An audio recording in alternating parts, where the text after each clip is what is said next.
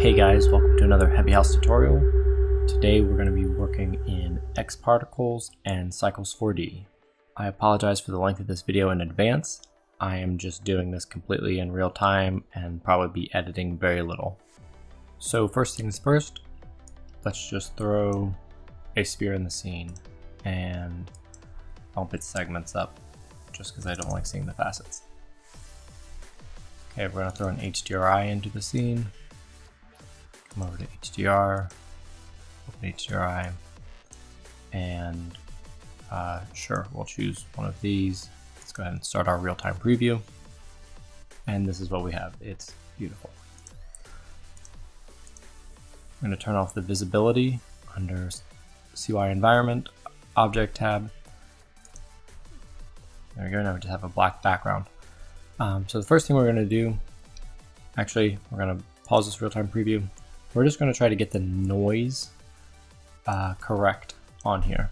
So if you just double click in the material panel, drag and drop that on, this is just a standard noise.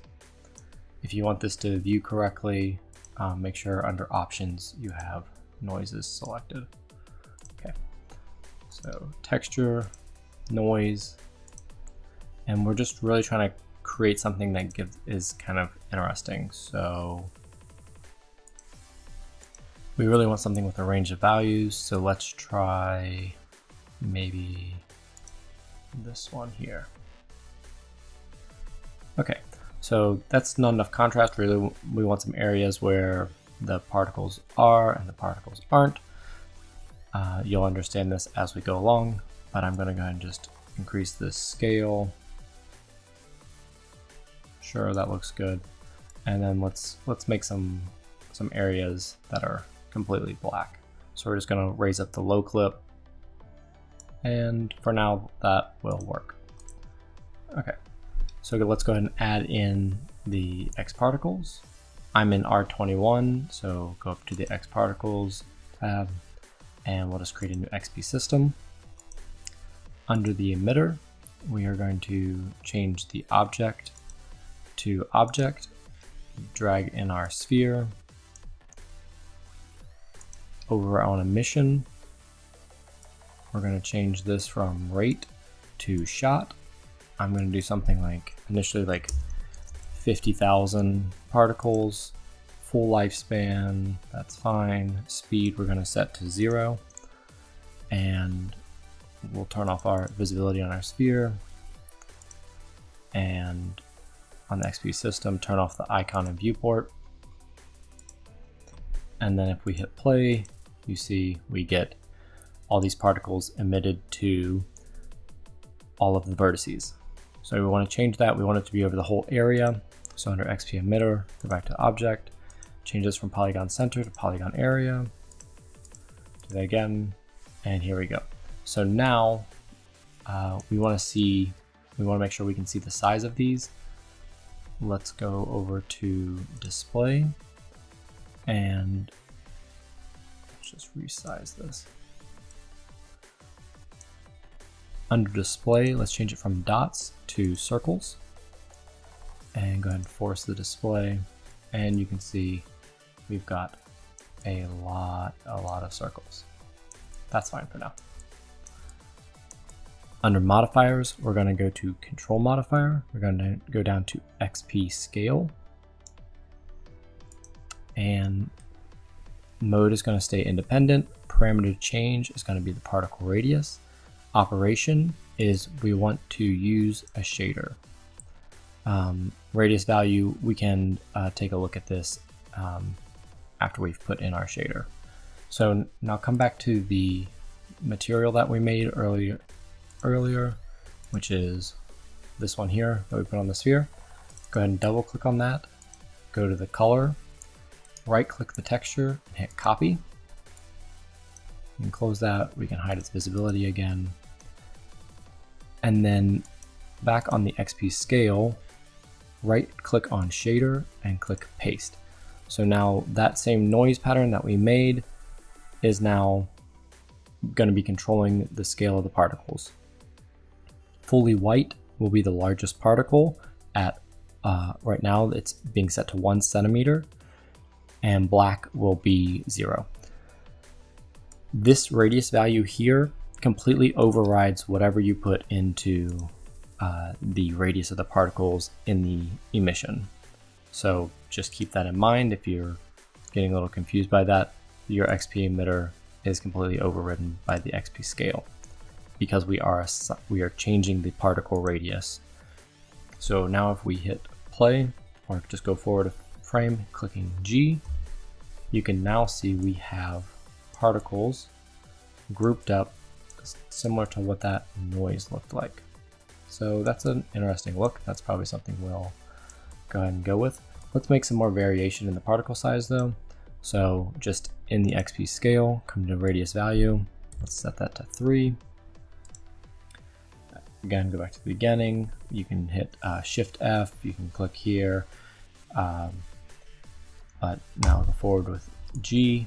Okay, there we go. We've got a decent amount of scale variation. We might change the noise in a little bit once we start playing with what these particles look like.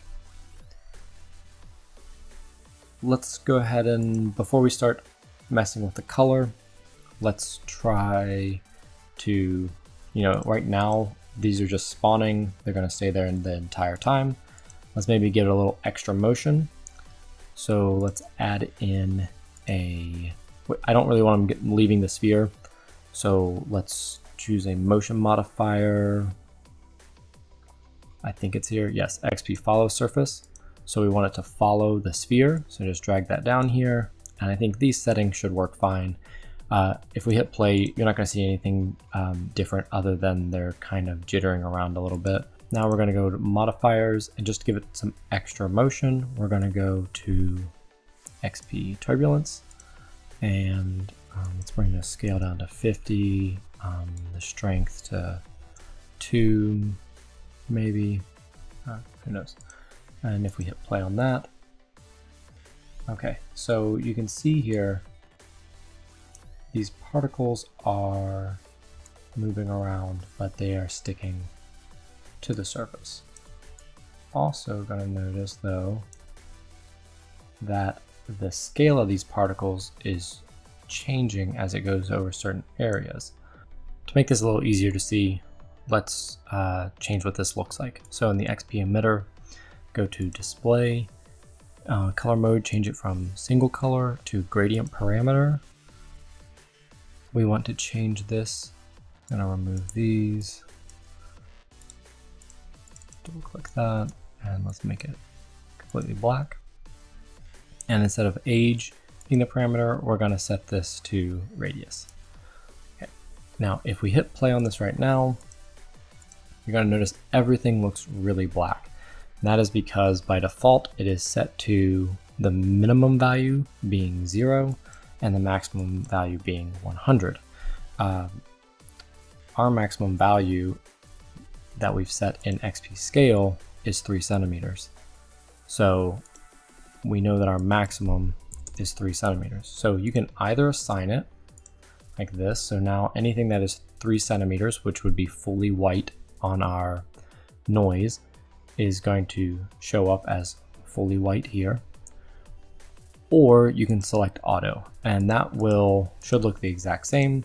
Yeah, it looks at the total value of ranges that you have in your scene, the radius size in this case, and then maps it according to that. So a lot of times auto works perfectly fine. I'll just leave it on that for now. Okay, you'll also notice here, I'm going to leave the gradient mapped black to white. I don't like doing my coloring of the X particles in this section. I'd rather do it in Cycles4D. And black to white is a linear value that I can freely and easily remap in cycles, and the main advantage is I don't need to go back to the beginning and play it again every single time I want to see a preview of what those look like. If Cycles4D is handling that, all the color changes that I make will be represented live in the real-time preview. So that's just my own personal preference, but if you're going to be using Cycles4D or really any other third party, I would just map it black to white here, and you can fine tune the values in your render engine. So let's start making something look like something. Okay, we'll render this. This is clearly, change our canvas size, go to Cycles4D. Let's just do 1280 by 1280. Okay, and set this into 75. Let's go ahead and start seeing what these look like in Cycles4D. So we're gonna hit play and we see nothing.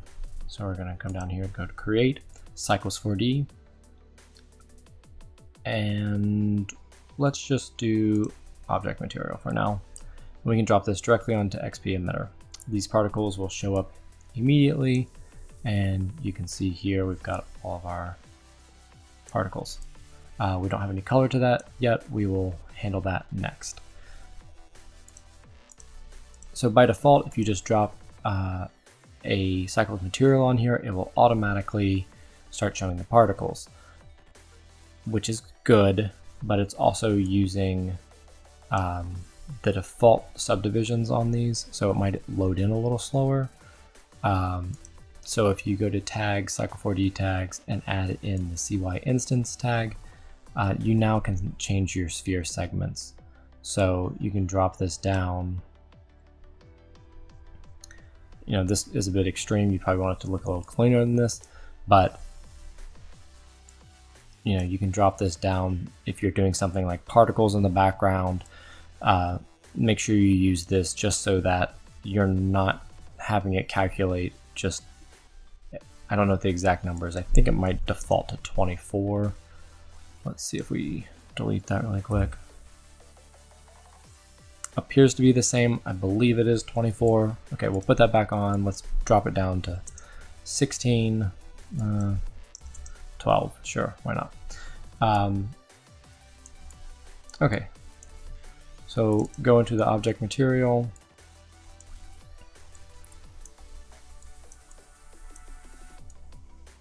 And let's start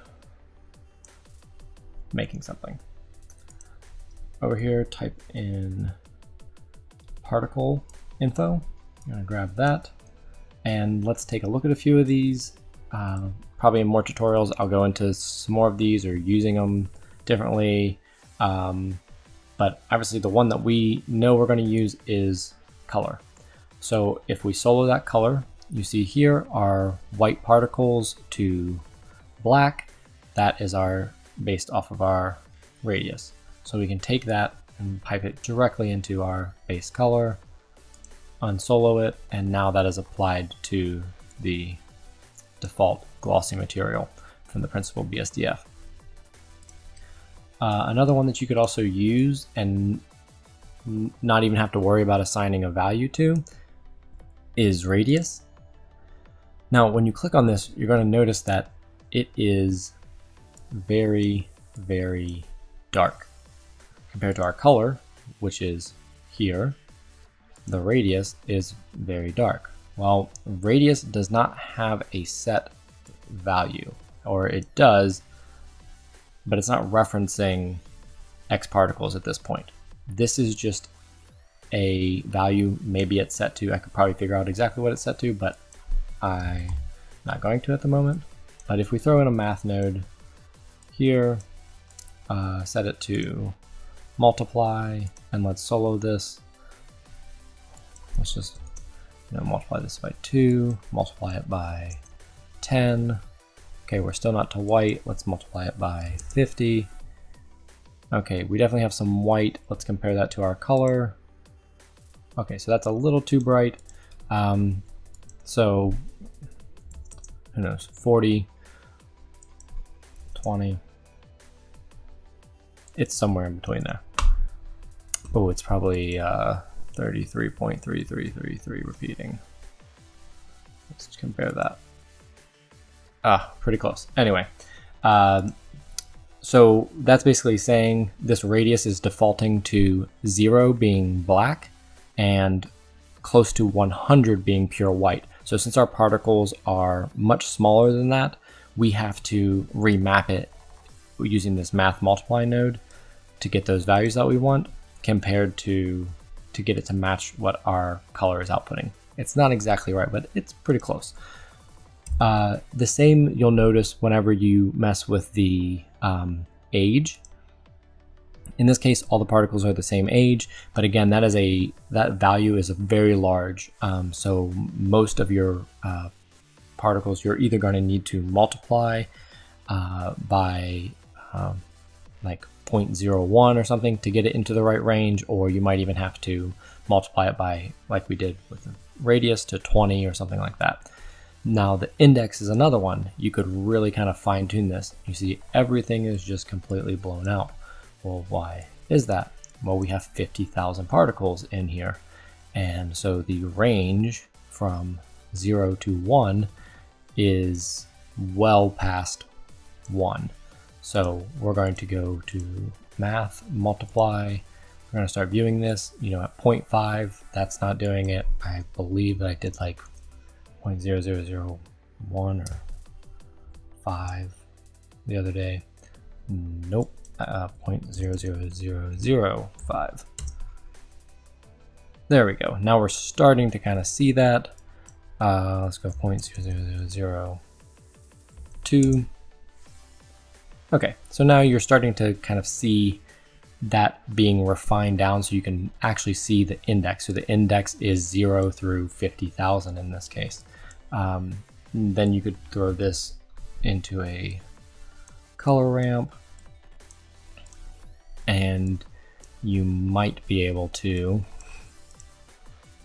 probably won't get it all the way, but if we set this to step and preview it, you can see here we are selecting very few particles.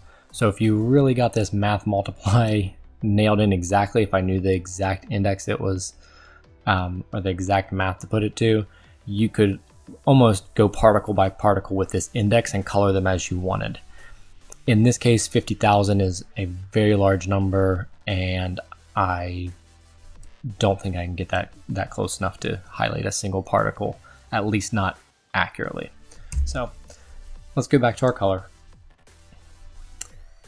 So what I'm going to do here is I'm just going to add in a color ramp. Okay, you'll notice that it changed here. This is important, and you'll notice this a few times. We click on color. We have, we'll do it this way. If you click in this circle right here on the color ramp or any of these, it sets it to bypass. So this is just a direct feed of the particle info for color. But then if we apply this color ramp, you now see it got maybe a little bit more contrasty, or kind of just crushed the values on the top and the bottom.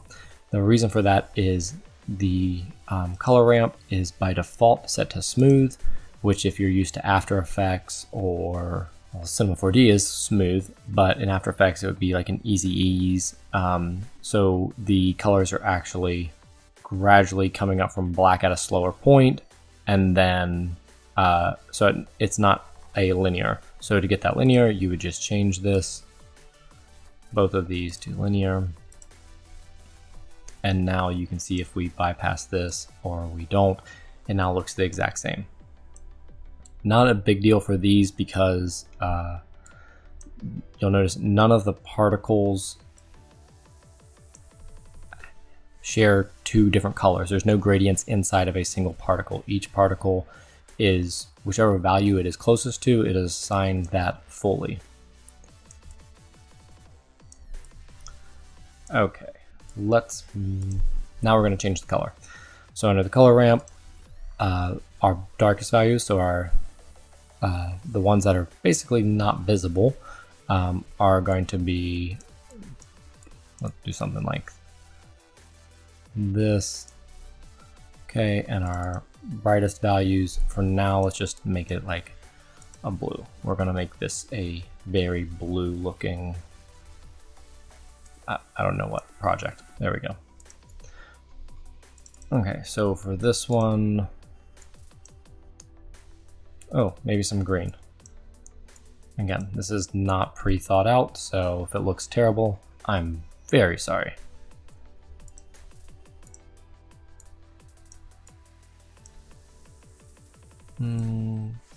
Maybe we switch these two.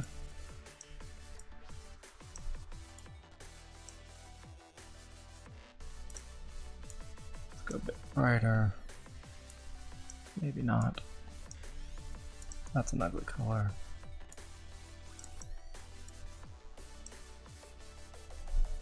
Okay, we're just gonna leave it like that. Don't want to bore you guys with me trying to make something look good when it's not necessarily my strong suit. So now we have something that is very colorful, and I just want to show you the amount of control you can get in here. Though now that we have this color data, we can really refine this. So let's hide unused sockets and add in another color ramp. Type this in, and now I just want maybe some of these like mid-tone particles here to be basically to be like emissive lights. And we're going to do this all in the same material. So under this color ramp, we're going to solo it. We're going to change it to this to step, and we'll change this one to step. And now we're going to kind of just block out an area. So right now, again, it's just off the black to white mapping. We're going to just fill in some of these middle ones. So I don't want those larger particles. Just grab some of these, and I don't want all of them. Those, I don't want to lose that color that we have in there, but we just want some of these to be emissive. So now we've got a procedural mask. It will follow this area. So anything that is around that size in radius is highlighted here. So to combine those, we're going to add in a mix shader. We're going to pipe in our principal BSDF, and we are going to create a emission right down here. Pipe that into shader 2. Okay, so based off of this color ramp, anything that is black is going to be fed shader 1, which is this one, and anything that is white is going to be fed our emission. So we're going to pipe that into the factor and then replace that into the surface output. So now we have these little emissive dots. Let's change the color on that. Do something close, and we also can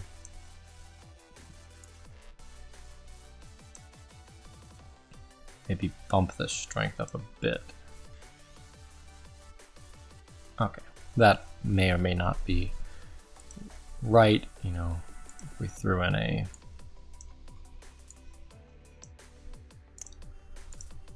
camera, I don't recommend doing this in any of your third-party render engines, but if you're set on doing it, at least don't let it render out like this.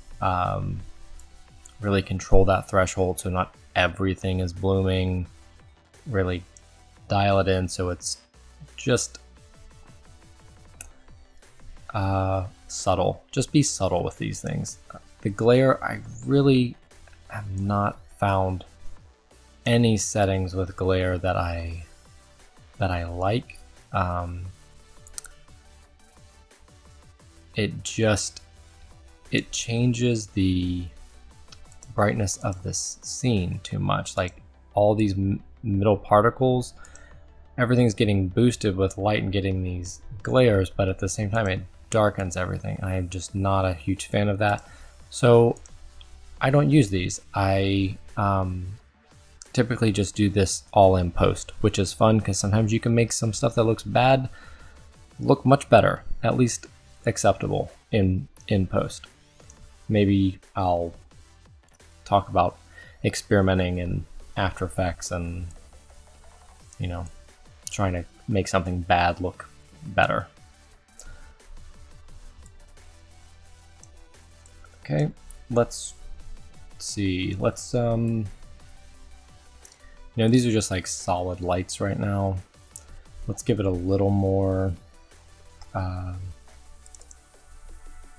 little bit better of a look. Let's add in a glass BSDF maybe. Sure. Yeah, and then a layer weight.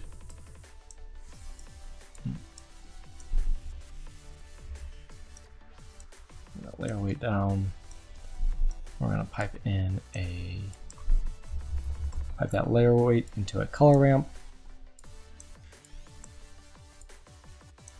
I'm gonna use the facing. Let's see what that looks like.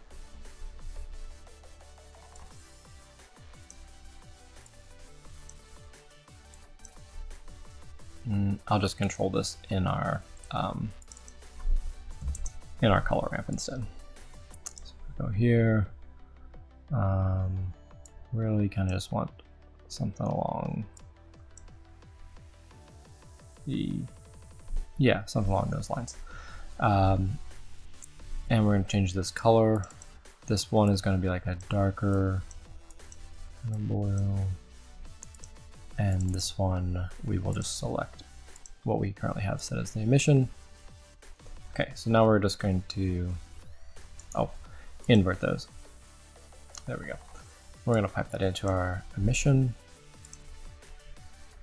Now it has a little bit more of a shape to it, which I like. It feels like it is kind of glowing from the center rather than just this full on light. And then let's just do another mix shader.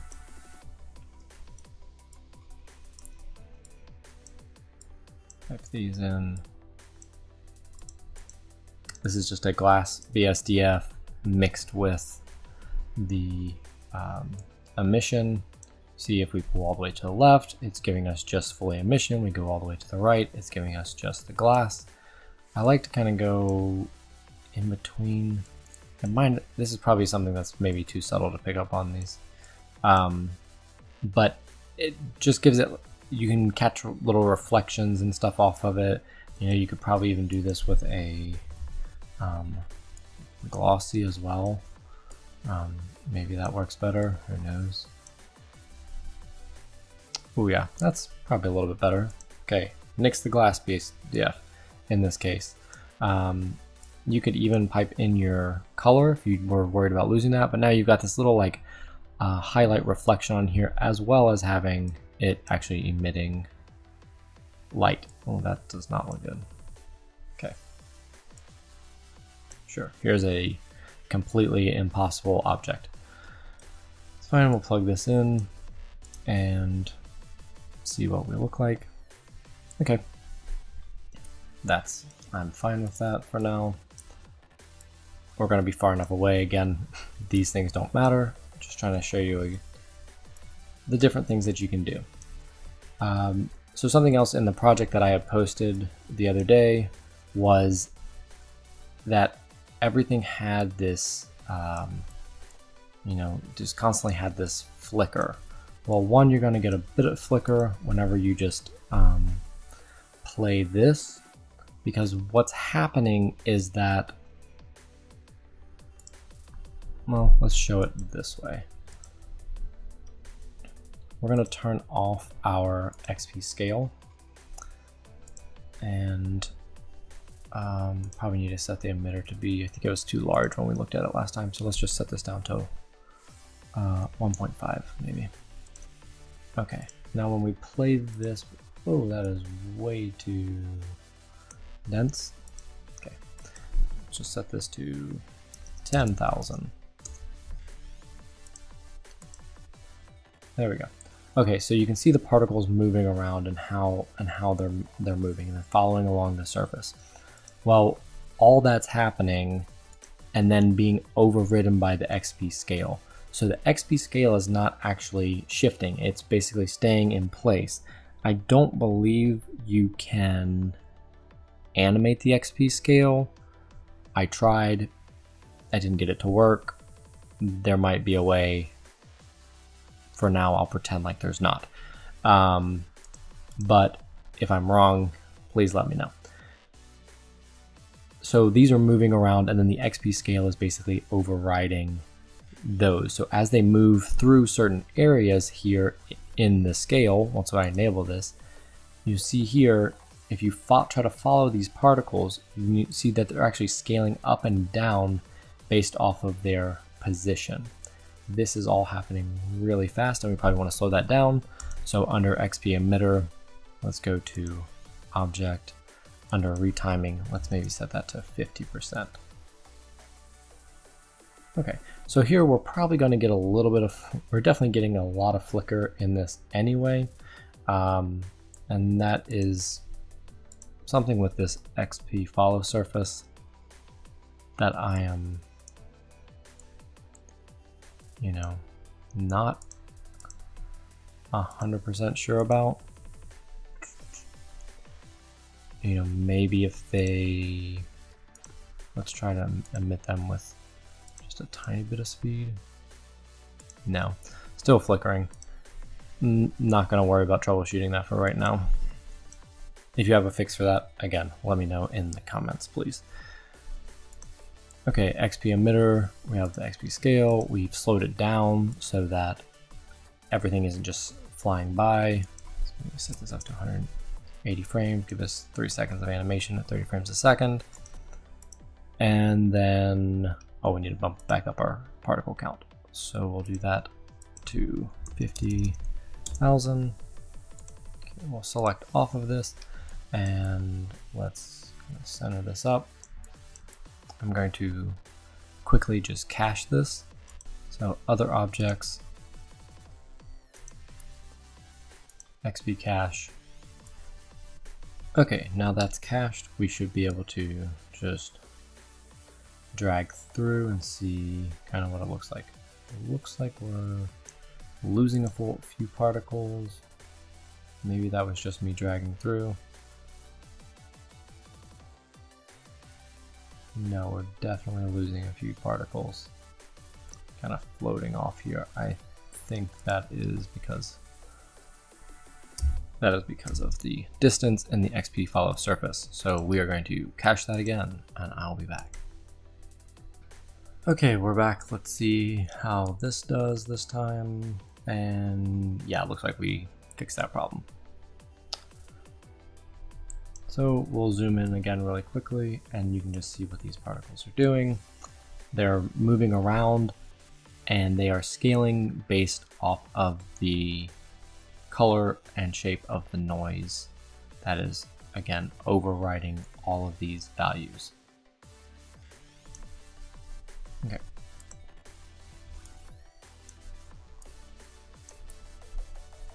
So let's add in one last thing that I had on my render, and that is I had an intentional light flicker across the whole thing. And I did this by probably a really strange way. We're going to grab a noise texture. If we solo that right now, you notice you're gonna hardly see anything. But if you zoom in, you see all these have the exact same UV information, and they all have this texture really, really tiny on them. So what I'm gonna do is grab the random from the particle info. So if you click on random and view that, it makes everything this random black and white color. Perfect. Now we're going to pipe that into the vector of the noise texture. And that's completely fine. Now, the only reason I'm doing this is because I can increase the scale of this or decrease the scale. It's not really going to affect it much. But what we do want to do is change the distortion. So as you change this distortion, think I had it from like 100 to maybe 90 or something like that. As the distortion changes, it's almost like changing the seed of this random value. This is probably never going to be handy for you, other than if you're following along with this. But pipe factor into this color ramp, we're going to hit solo on this color. Let's zoom back out so we can see what we're working with, and let's really clamp these values down. Again, we'll set this to step, set this one to step, and let's just choose a very, very small amount of particles to do this to. Okay, so that's getting there. Don't know why I'm dragging that one. Okay, that's still too many. Still too many. Maybe drag this back a little bit.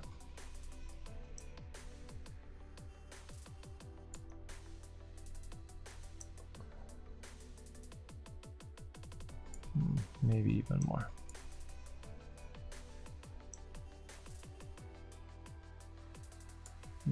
Try it up here.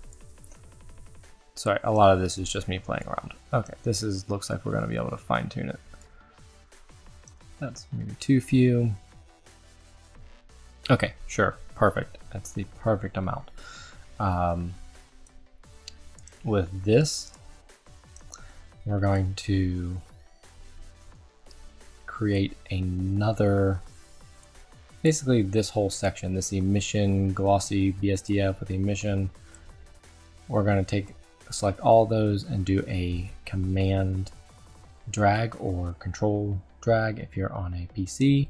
I'm on a PC, but I have a Mac keyboard, and we're going to change these colors over here to, let's make them stand out a little bit. Let's go with like a, let's go a little more orange and warm, a little more saturation. Actually, that's our highlight.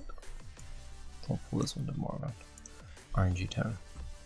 Okay, and if we preview that, there we go, we have this, and let's make this kind of burn pretty hot when it does come out. Perfect. Okay, so taking our really narrow bit of pieces, and if we come to this noise texture and go to the distortion and I click down on this, you'll see that these values are changing. It's almost like a random seed. Okay, so just on our final mix shader here, we're going to take our new emission one, that is this orange bright, and we're going to create another, duplicate this mix shader here. This is going to get piped into the shader 1. Our bright emission orange is getting piped into shader 2, and then it is being mixed together using that really fine-tuned black and white one. Okay, so then we just have these, like, you know, bright kind of cosmic highlights. That does it. Whatever. Now you can get this to animate. So you're not just picking those small points, because obviously if we just wanted those small points, we could have just narrowed down the color range. We could have done even crunched down on the index. I guess the index might have worked to pipe into this. No, maybe not. Anyway, no, it wouldn't have. So from the random into the noise texture, now we're going to go, I'm going to hit Shift F and go back to our first frame. On the distortion, in our attributes tab, I'm going to select a keyframe. I'm going to go all the way to the end, hit Shift G, and I'm going to change that to, let's go 70, set a keyframe. With that, change both of those to linear, just in case you can see a little easing out. It's not really gonna matter, but we go, and that should flicker. For a little added bonus, you could add in some depth of field if you wanted. Come over to the Cycles4D camera tag, under settings, just add just a tiny bit of size to this, click back on the camera, go to object, on the focus distance, click the mouse cursor button here, and then you can select the area that you would like it to be focused. That's kind of focused. Let's maybe bump that up a little bit. Oh, that's a bit much. 0.015. This is very sensitive. I wish it was maybe not as sensitive. It seems like this scene scale is, yeah, just a little sensitive. Okay, so I will, let's see what the bloom looks like really quick. Let me bump that down just a tiny bit. Nope, we're gonna leave it off. Okay, let's put some settings to this. Let's view it at 100%. Okay, it's something. It's not a fantastic work of art, but hopefully you guys learned some concepts. Cycles4D, I'm gonna go to the Cycles4D render tab, and I'm gonna set my device to CUDA so it uses the GPUs. This can probably be fine at, it's using 16 there. Let's set it to 12 and see what it looks like. That cleans up. Okay, I think that's probably fine. I'm not going to change too many settings on here. You know, the minimum maximum on all this isn't really going to change a whole lot. You know, you could turn off transparent shadows, refractive caustics, reflective caustics. Might help it speed up some in, just since it doesn't have to calculate those, since we do, well, we don't have glass in here, so it's probably not going to be doing the caustics. And you know, I would just kind of limit this stuff. I'm going to go ahead and turn on a transparent background. All this is fine.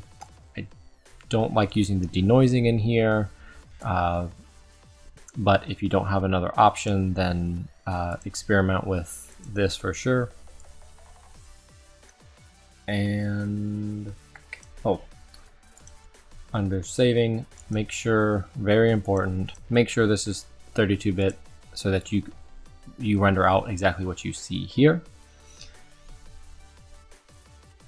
I'm going to enable the alpha channel, and I like with Cycles4D setting this to straight alpha, and then in your compositing software, make sure you assign that. Well, I guess I'll just do that really quickly after this finishes rendering. Okay, I'll be back when the render is finished. Okay guys, so here's the rendered version. After posting it last night, I really not happy with the background, but sometimes that just happens. You know, if I wanted to spend more time on it, maybe I would have tweaked it into something that I liked, but probably anything would have been better than what I posted up. You know, that's somewhat better, or maybe just on black again. Just trying to make it slightly different than the one I posted the day before. So anyway, here is the actual animation. You'll notice that I added a move to the camera. It's parented to a null in the center of the scene and just rotating around.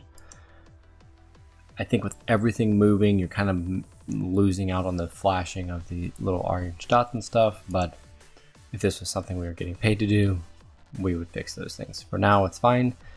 Hope you guys learned something in this video. Let me know what else you guys would be interested in. I know I'm going to look at some other X particles, Cycles4D stuff, probably rendering splines with Cycles4D and some other things in X particles. So let me know what you're interested in, and I'll see you guys later.